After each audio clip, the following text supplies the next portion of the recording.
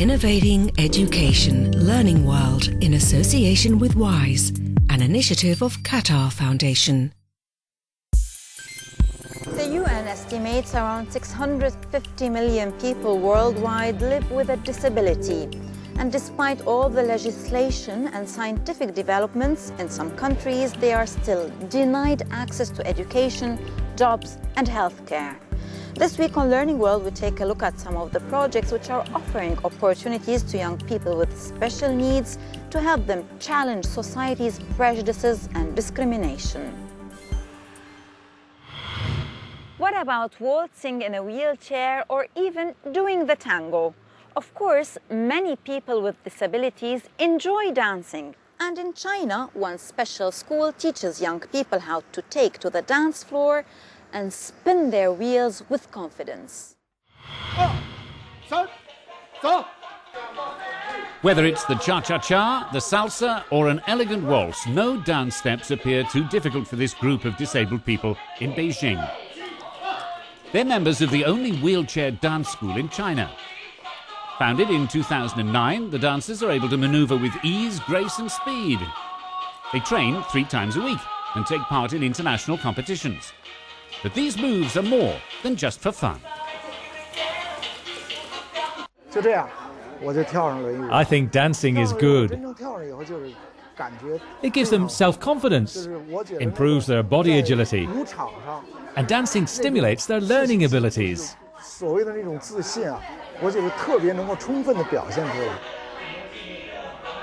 When she's on the dance floor, Li Ting is able to escape the limits of her wheelchair. She can spin, glide and dance. For a few hours, her chair becomes a part of her. There are 85 million disabled people in China. Li Ting caught polio when she was a baby. She never took her first steps and couldn't go to school because the building didn't have the right facilities. So she decided to learn for herself, and today, at 22 years old, she works from home as a web editor, having studied graphic design and fine arts. When I'm dancing, I forget all restrictions. If I want to spin, I spin. If I want to run, I run. I completely forget that I'm disabled.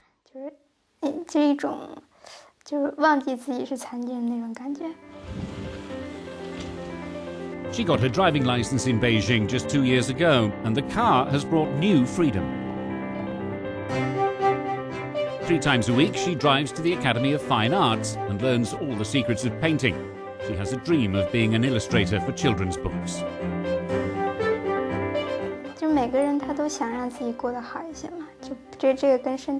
Everyone wants a better life, no matter how your body is.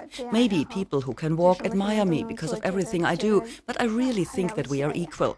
I want to enjoy life and do what I want.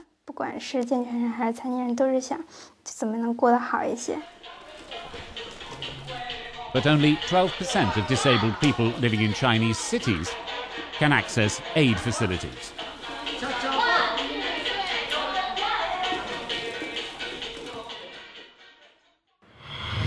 And now to a less friendly environment, Afghanistan, where violence has taken its toll on just about everything.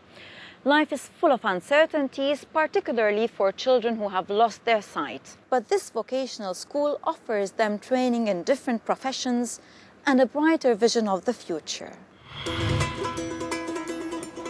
There are around 120 blind girls and boys, mostly victims of Afghanistan's war, who study at Kabul's Blind Vocational Institute.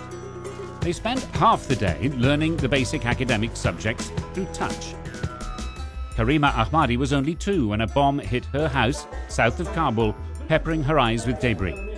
Over time, she lost her sight completely and, realizing she was permanently blind, tried to commit suicide 3 times. Now 16, Karima is learning Braille. A sister of mine who was engaged to be married was killed, and I lost my eyesight because of the dust caused by the bombing, because of the dust caused by the plane nearby. It caused me a lot of pain in my eyes. We didn't have money for medical treatment.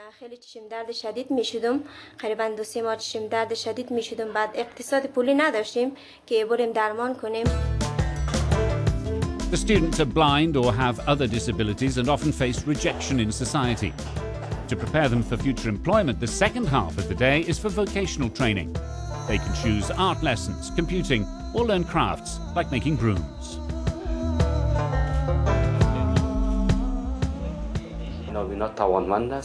A blind person is capable. A blind person is an active member of society. A blind person can learn all kinds of knowledge or science. We should not say that the blind are useless.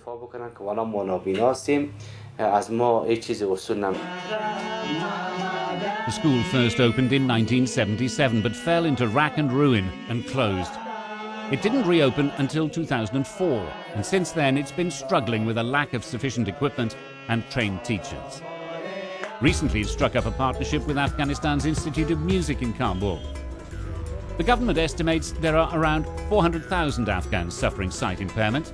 Many of them have cataracts that can be dealt with by surgery, but only a few have access to medical facilities and basic education services. We've seen how people who can't see or walk are trying to improve their lives. What about deaf children? Do they miss out when it comes to opportunities and jobs? We visit a school in Sierra Leone where teaching methods are resonating well with their pupils. Let's find out more. For more than 30 years, St. Joseph's School for the Hearing Impaired has been providing education for children with hearing problems in Sierra Leone. Now there are more than 250 students on the roll, some of them as young as 3. The school in Makeni uses the maternal reflective method, a technique pioneered in the 50s and 60s at a school for the deaf in the Netherlands. The method is based on techniques that a mother would use to teach her child to communicate.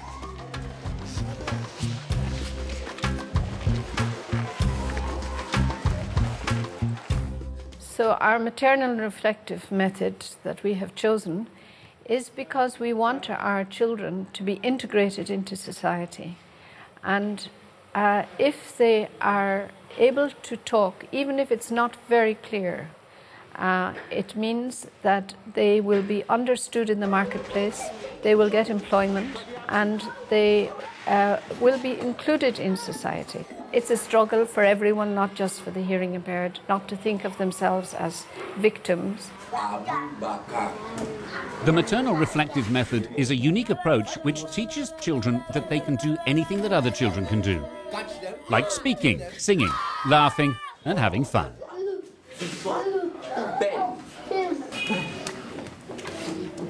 First, the younger children are taught language phonetics by watching their teachers closely, lip reading and repeating the sounds back.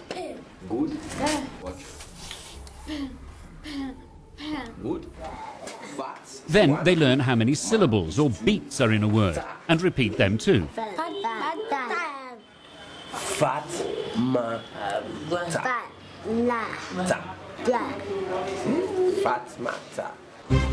After middle school, students can decide whether to follow academic studies or take a more practical approach, learning things like dressmaking, cooking, or carpentry. There's even a farm where students learn all things agricultural, from growing vegetables to keeping poultry. Ruzuin is coming to the end of her time at St. Joseph's and is hoping to go into catering.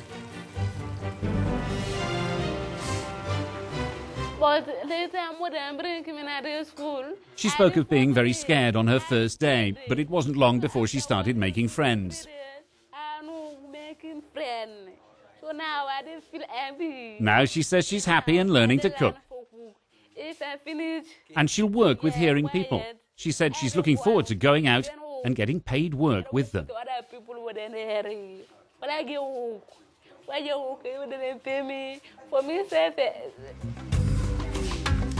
Thanks to schools like St. Joseph's and their approach to social integration, Sierra Leone is seeing stigmas and negative attitudes towards the hearing impaired changing for the better.